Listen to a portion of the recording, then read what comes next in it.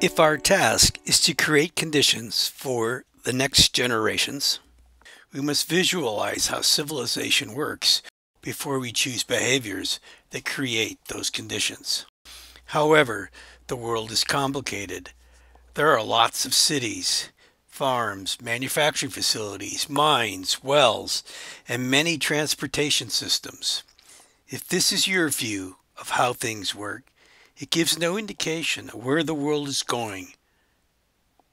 To overcome the failure of vision, this video breaks the whole world into a few simple interacting chunks and uses them to show which behaviors create which conditions. Let me begin by using 4 simple machines to describe the whole world: humans, plants, weather, and animals. Plant machines convert sunlight into food. Weather machines convert sunlight into wind, rain, rivers, and valleys. Non-human animal machines convert solar-created food into meat. Human machines gather plants and animals and use them to replace worn-out machines. Using all the surface of the world, sunlight can support 100 million machines. The same sunlight can support 100 million hunter and gatherers.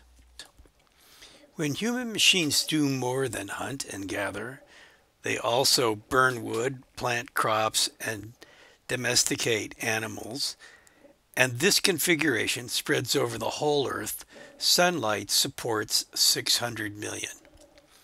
Next, imagine that each human machine has 2 attached tanks, something like your car's gas tank, one filled with coal, oil, gas, and uranium, and the other with minerals and metals.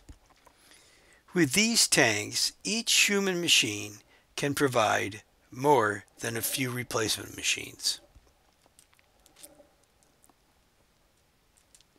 They can produce goods and services. And they can produce machines that perform all kinds of additional processes. When the tanks of each machine is full, 7.8 billion of them can be productive on Earth. However, when any machine's tank runs dry, its production ends.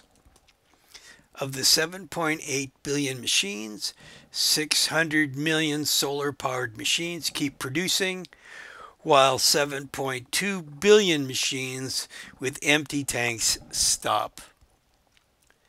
To prevent this civilization contraction, some machines were set up to work extracting resources from the Earth's crust, transporting it, refining it, and piping it into their tanks. Some were set to work building and maintaining the supporting infrastructure, and some were set to work manufacturing replacement machines. Using crustal resources, the tanks of 7.2 billion machines can be kept full. Sunlight supports the rest. However, there is a problem. These energy and material delivery machines were designed to do their extraction from the richest locations in the crust, those having the shortest transportation distance and those where it was the easiest to process. When these locations are mined out or pumped dry, the machines had to move their extraction activities to reservoirs and ore bodies that were deeper, smaller, and less dense. That required greater mining infrastructure, additional transport, and more processing. On this path to ever lesser quality mining sites means the consumption of the machines tasked with obtaining and delivering energy and materials eventually exceeds their production, and their tanks are empty. While the 600 million sunlight-powered machines keep producing, everything else stops. Let's assume that the machines could foresee this decline in delivery of energy and materials to 7.2 billion machines and the contraction of their civilization. They try to create new machines like solar panels, wind turbines, and fusion reactors, and new infrastructure to support them. They hope this new production will replace the energy and materials that can no longer be delivered from the crust. However, if these efforts don't keep these tanks full, this machine civilization will contract to just the sun-powered machines.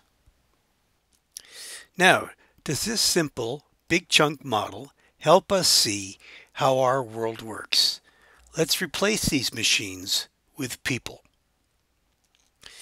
Earth is feeding 7.8 billion people. People are mining minerals and pumping energy reservoirs until they can't. The development of alternative energy and material delivery systems don't seem to be coming online fast enough. So in our future, maybe in 2100, when we cannot extract crustal resources, sunlight will feed 600 million people like 17th century serfs. Most of the global population that lives after 2050 will experience starvation. And during the next 80 years, 8 to 10 billion people could starve to death or die in conflict over food. Maybe this chunky model can tell us some other possible futures. In 2100, the sun will still be shining. Ocean water will still be evaporating. Rain will still be falling in the mountains. Rivers will still be filling existing reservoirs behind dams. These dams will still be creating enough electric power to allow 50 million people to live almost our present lifestyles. That is, if they will confine their homes to 3 specially designed cities located to obtain their energy from today's hydro dams. And they will constrain their behavior as defined by some new social rules. These social rules have some other benefits. They prevent civilization from returning to bad conditions. Because civilization contraction does not include collapse, the arts and sciences are not lost and continue to advance, which means new energy sources might be implemented. The ecosystem can recover because the footprint of 50 million people constrained to live in 3 city-states uses less than 2% of the globe's land area. 98% reverts to the state, resulting from no human inhabitants. During the contraction from 7.8 billion people to 50 million, the new social rules of behavior allow people to die of old age instead of starvation and conflict. In making these predictions, this chunky model has not included the effects of advancing technology.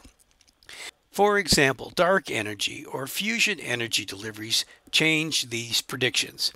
However, should these advances not arrive on time, this chunky model predicts 7.8 billion sets of human behavior will determine if civilization contracts to either 600 million serfs or 50 million moderns.